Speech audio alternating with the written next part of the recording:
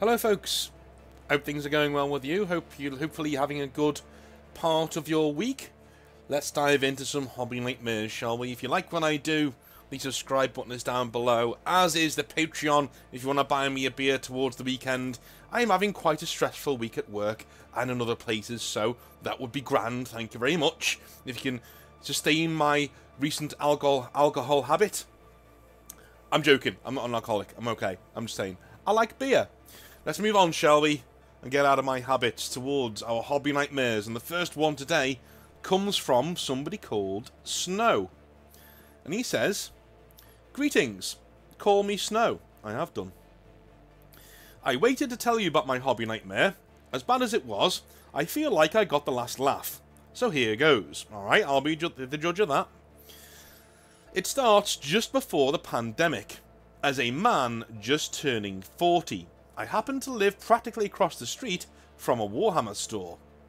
One day, while shopping and walking, I decided to pop into the Games Workshop store on the corner just to check it out.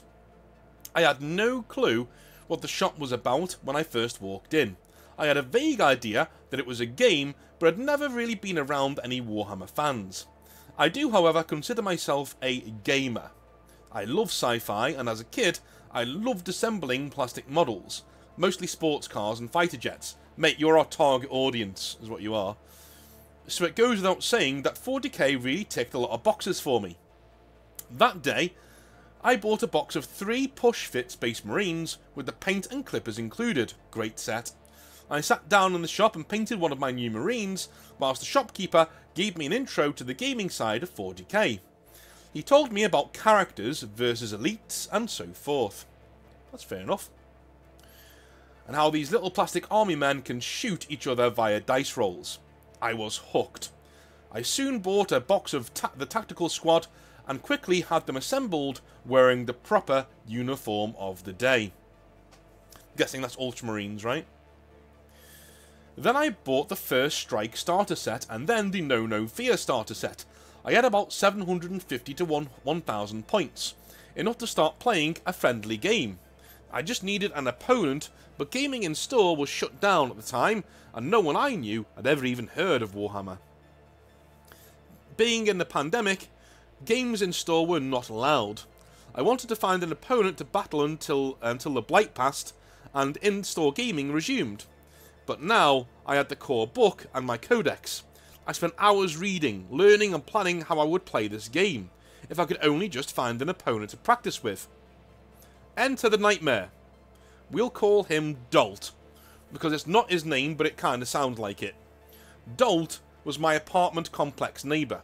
He was an okay guy, a bit neurotic and a total gamer. Dolt will be a perfect opponent in 40k, I thought. He had seen my models and took quite an interest in these figures himself. He was a big fan of computer RPG and turn-based strategy games. He wanted to play, and I had him on the hook. I convinced him to start an army and to fight me. Alright. As Dolt and I walked to Games Workshop down the street, I told him more and more about what I knew of the other factions. Long story short, Dolt picked out a start collecting box of the Tau, and soon picked up a Fire Warrior and Pathfinder box. He reluctantly bought the Tau Codex, but refused to ever buy or even read the core rulebook, a point that will become very functional in the story ahead. What? He doesn't want to read the core rulebook. I understand not wanting to buy it. It's 30 odd quid. But not reading it? It's a bit odd.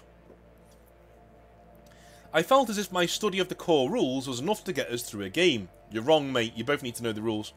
Plus, we would always pass the book back and forth. No need to spend the money twice on the same book, right? A week or two passes. Dolt has his models assembled and we are ready to play.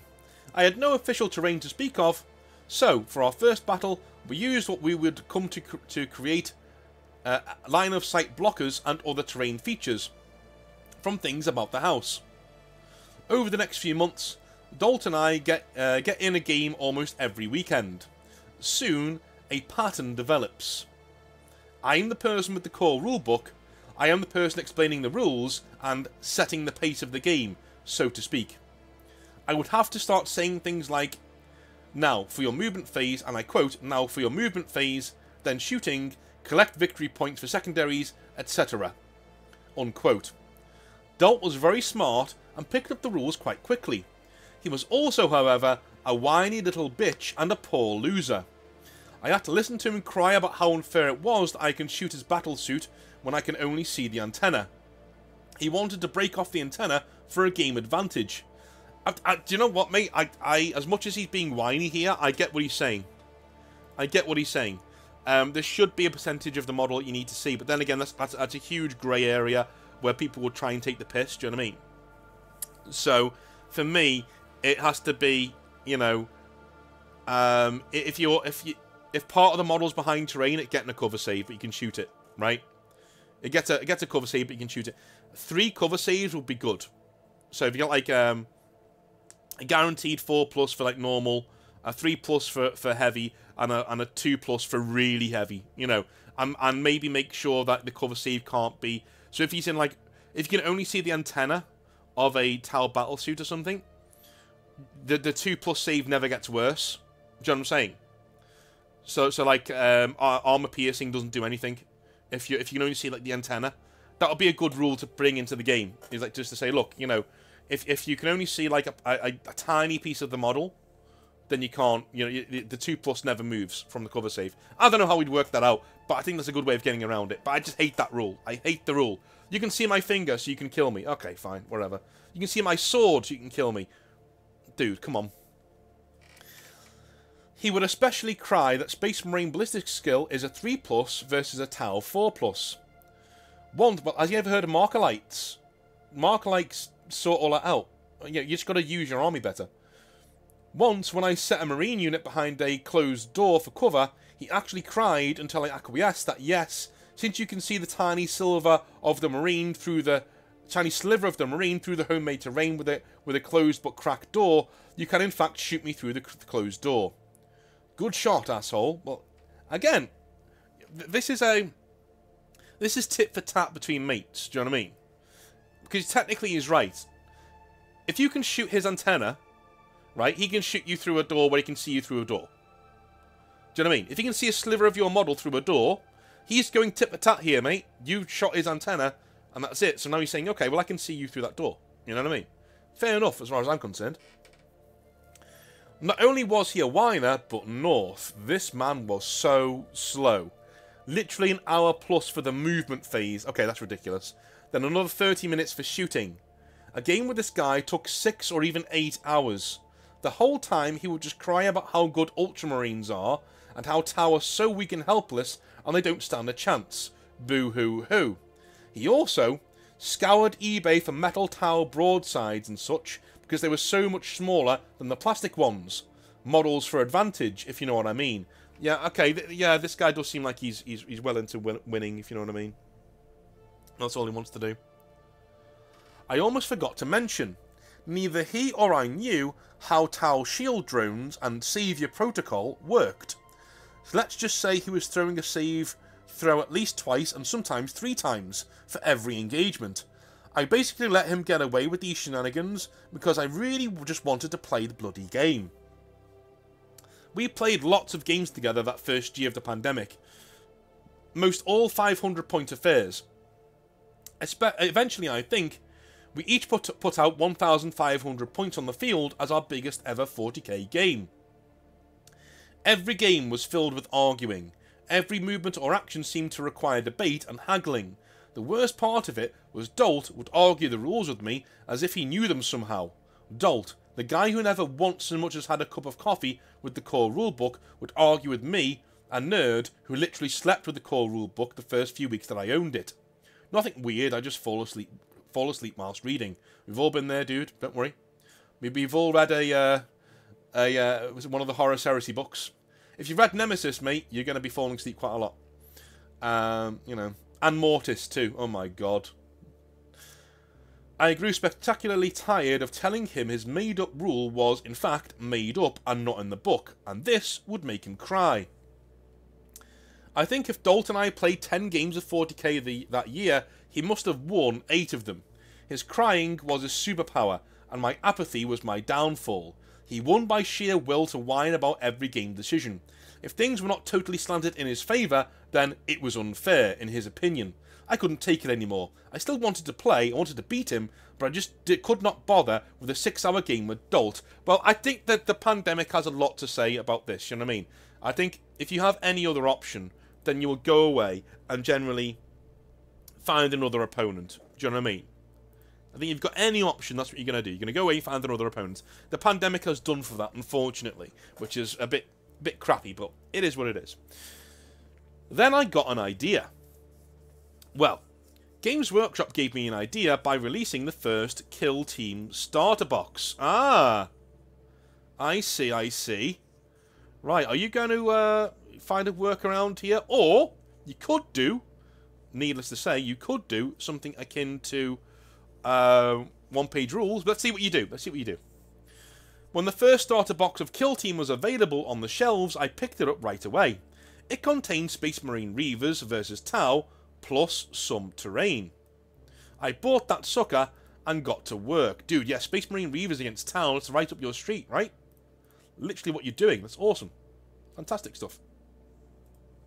I bought that sucker and got to work. I introduced Kill Team to Dolt as a quick-paced, smaller game we could play in less time than the big 40k games. Awesome, awesome, awesome. Let's move on. Back then, Kill Team mechanics were very similar to 40k, so the learning curve was pretty shallow. I adopted my new Tau Kill Team, and Dolt hit up eBay to source his new Kill Team of choice, the Tyranids. Dude, he's got Tau right there. What is going on? He's literally got Tau right there. Alright, whatever. He found a bunch of gaunts, a lictor, and other bugs already painted, pretty poorly. We began playing Kill Team regularly and got the hang of it fairly quickly. He would still cry about every misfortune and misstep, but with fewer models and rules, Kill Team was much more bearable with Dolt. Now, I wish I could say my revenge was planned, but in fact it was just a happy accident. Once we were comfortable with the mechanics of Kill Team, him with his Nids and me with the Tau, we decided to start a campaign of Kill Team. The campaign would break the gamer in Dolt. As you know, campaigns can be very rewarding. Not just are they fun, but one can accumulate stats, abilities, and bragging rights over the course of a campaign. The yin to this yang is the fact that during a campaign, a model can actually be killed. Like, killed for the whole campaign, and not just that one game. If that model is killed during the campaign, all accumulated stats are lost with it. Killed and gone forever. Yeah, kind of like XCOM. I don't remember the first 1 or 2 missions of the campaign very well. Dolt cried. I remember that though. By the 3rd mission, we had agreed before the match that we would be following the mechanic for campaign death. If a model died during the course of the normal match, a post-match dice roll determined that model's fate for the rest of the campaign. By this time, my Tau and Dolt's Nids had accumulated a few stats and began to take on a personality, as game pieces are wont to do.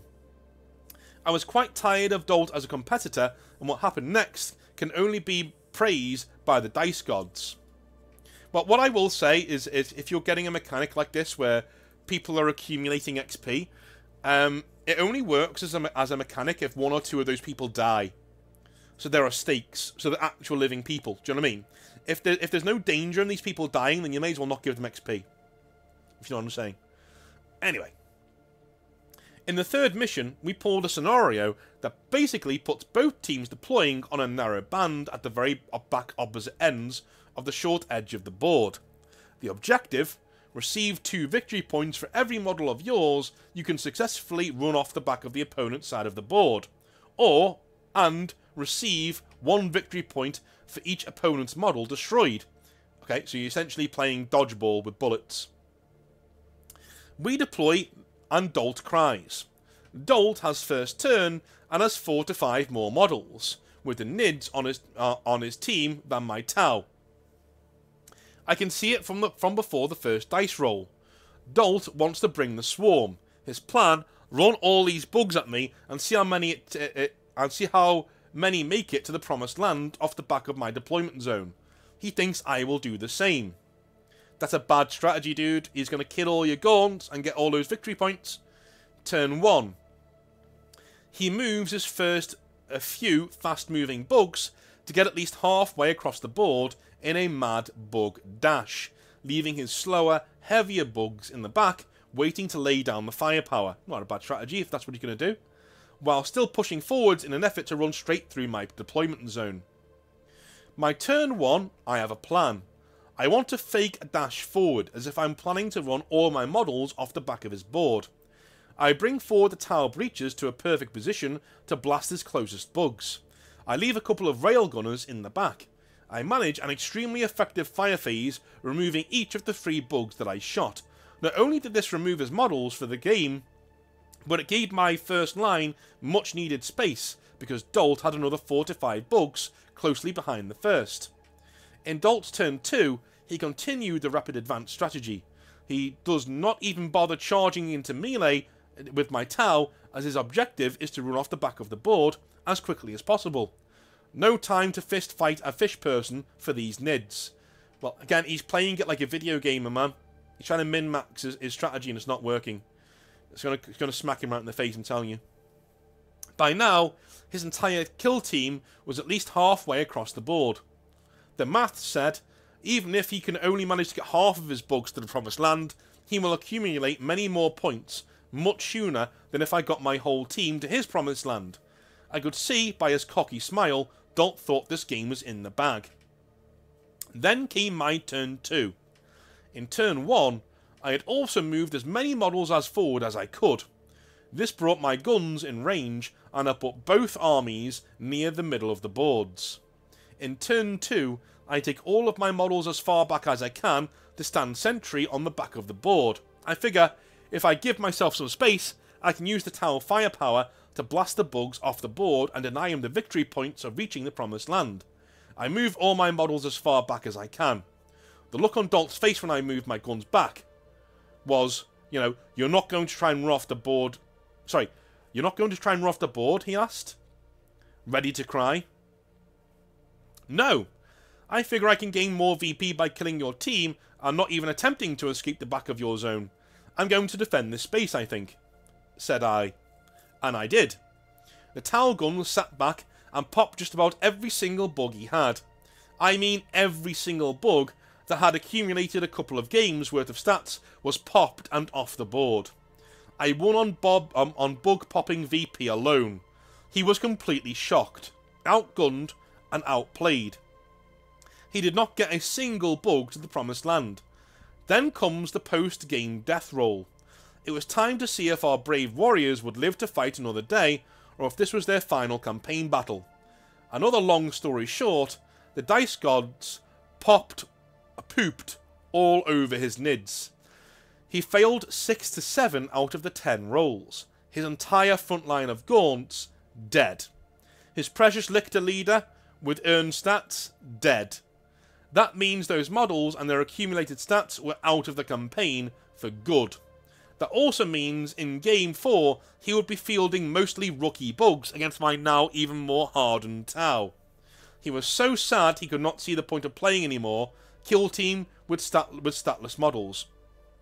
So, my third game of Kill Team was my final game ever with Dolt, even though he was my neighbour. After that, we never talked much ever again. We stopped playing Warhammer together after that. I offered to buy all of his models from him before he moved back to the East Coast. He said okay, but then moved without ever making the exchange. I later texted him saying that I hoped his models broke in transit to the East Coast and that he was the worst opponent ever. I never heard back from Dolt. Thanks. Okay. This is gonna sound really, really, really, not harsh, but like, you know, I don't know. I think you're both as bad as each other here. Okay? His whinging, yes, alright, yeah, I get you, man. Like, that's horrible, you know? But I can understand how he feels about, you know, the lack of, about losing that last game. Because not only has he lost the game badly, with a bad tactical decision, but the mission you've picked there is essentially made for you winning that game. he's got more models for you to kill, and more shrapnel, chaff for you to chew through, right? It basically favours small elite kill teams. When you know, you get loads of victory points for killing a model of your opponents, you know, the likelihood of him getting to your side of the field is very, very, very low. And so I can understand why he was upset. But his reaction, again, way overboard, not needed, okay? A lot of this can be solved with just a conversation. And your petty actions towards the end there don't stand you in good stead to be in good standing in the hobby community. Don't do that. Right? Offer to buy his models, fine, no problem. But again, if he's already salty with the fact that he started this hobby, right? And it was nothing but a stress to him, and he thinks that you've done him wrong, and then you offer to buy his models, that's like you kicking him when he's down. Do you know what I mean? Like, and then he moves. Okay, fine, he should have texted you, fine. But just leave it alone. There's no need to text him saying, I hope your models break in transit. There's no need for that, dude. Just step off it. Life's full enough of stress as it is, without introducing some more to your own life. Speaking of stress, let's get into Clive and his worst ever day as a Games Workshop manager. So, Clive says, Hi North, it's Clive here from the Discord. It was nice to speak to you this week. Yeah, you too, man. It was a nice call. Thank you very much. And thank you for sending this in. So, as you know, but your audience don't know, I worked at Games Workshop for several years. And my first week at Games Workshop was easily the worst I ever had as part of the company. I had gotten my job as a wide-eyed new person straight off the street. I'd worked in H&M for a while, and also in HMV as a general sales body, so I knew how to talk people up into sales, even of expensive products, which stood me in good stead because I loved the hobby, loved everything about it, and I finally managed to get myself my own store. This is relatively rare, as I know you've said in the past, because people off the street don't normally get given their own stores, but here we are. Yeah, the only guy I ever knew at Games Workshop, this is North talking, who ever got his own store very quickly was a guy who was fresh out of the police, and he was a douche. He was a giant douche. And, yeah, I don't think he lasted very long. Anyway.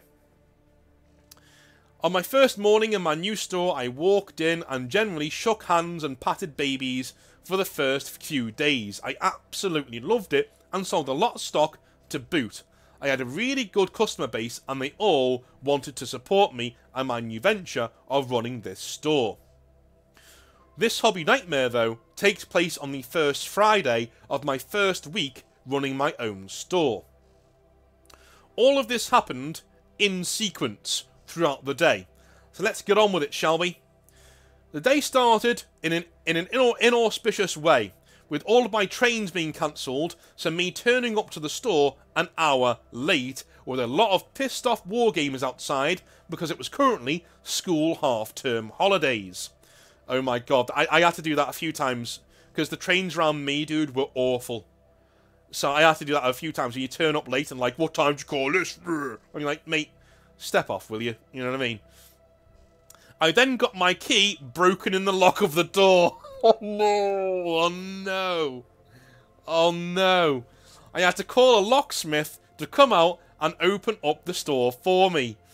Cures being 2.5 hours late to starting our games and people being generally pissed off. Alright. The second part of the day came an hour or two later, when a kid, we'll call him James, headed into the store. A lovely young lad, he'd come in and paint his orcs and was never ever an issue for anybody until that day. Okay, that's cool. We were all getting our models ready for a few games on the table, and I'm sorting out a few issues with another few people in the store. All is going rather quiet, and I'm looking around at one wondering what to dust on my shelves next, when I hear the pitter-patter of water. Okay. I look up and around, thinking we may have a pipe leak, and that's just all I need right now. With my debacle with the door from earlier, my store seems to be falling apart. I then turn around and see where the water is coming from.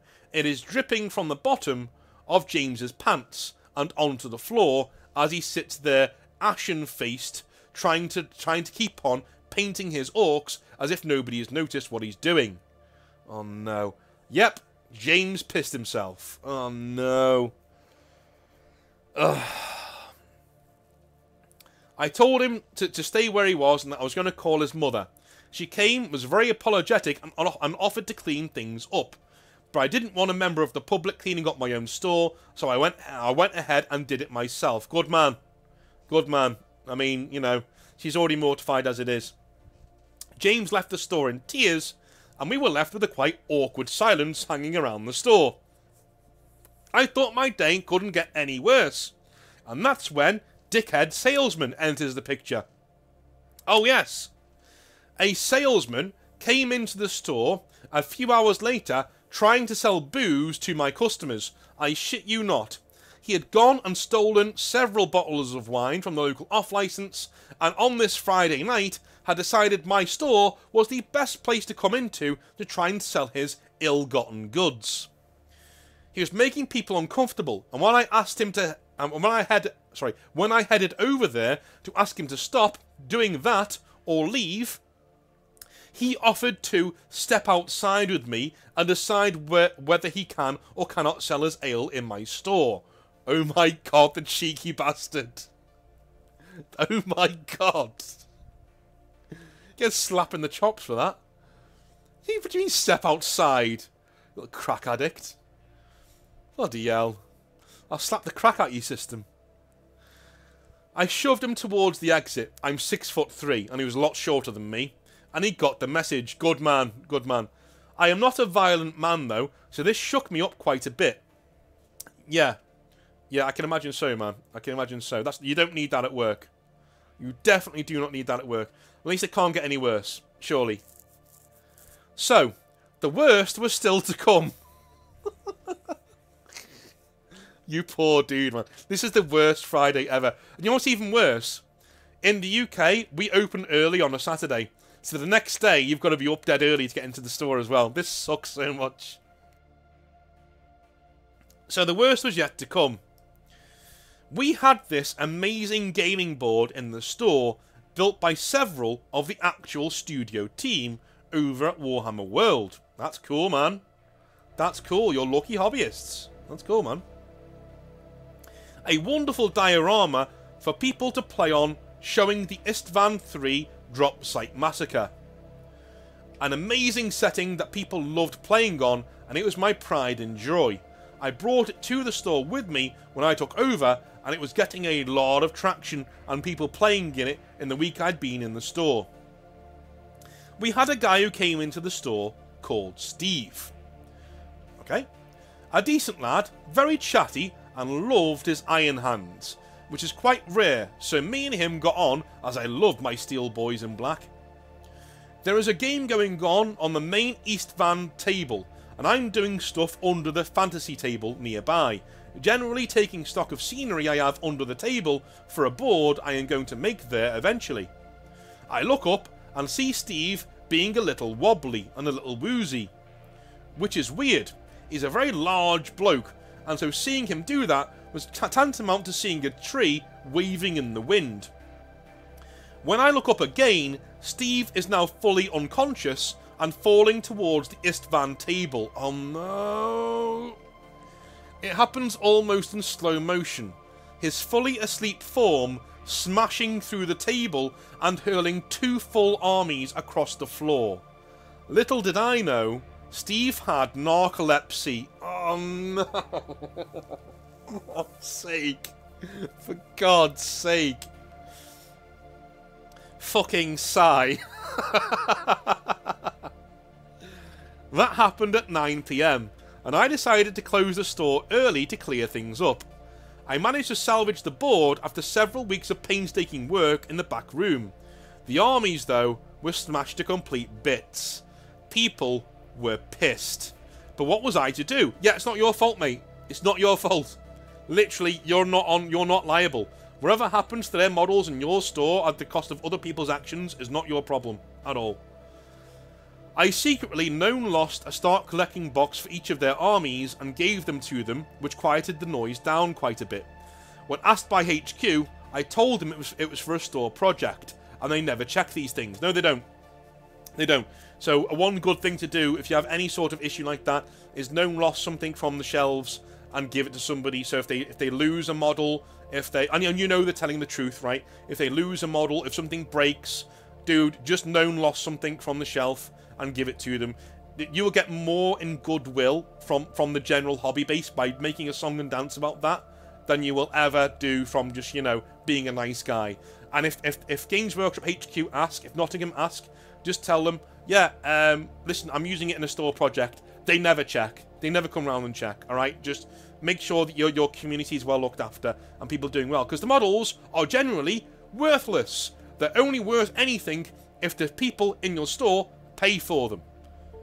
If you're accruing more people by making sure you're cultivating a good community, good on you, man. Anyway, that's the tale of my horrid first Friday at Games Workshop. I literally went home and collapsed into bed after the adrenaline wore off. Thanks for all you do, North, and thanks for providing a space for us ex-staffers to get together and have a good laugh together. Cheers, Clive. Thanks, man. That was awesome. And yeah, I really, really, really am sorry about that. That's horrible. That's absolutely horrible as first Fridays go. I will speak to you all tomorrow, where I'm going to be doing a video with the Exalted Outer Circle. Thank you very much, sir, for being on that video with me. And we're going to be doing a Primarch tier list, which won't be controversial at all. Especially because, you know, Outer Circle knows quite a lot about Horus Heresy lore. So we're going to be getting into that tomorrow and having a really good time with it. Anyway, I love you a long time. I'll speak to you tomorrow. Have a good one. Bye now. Cheers.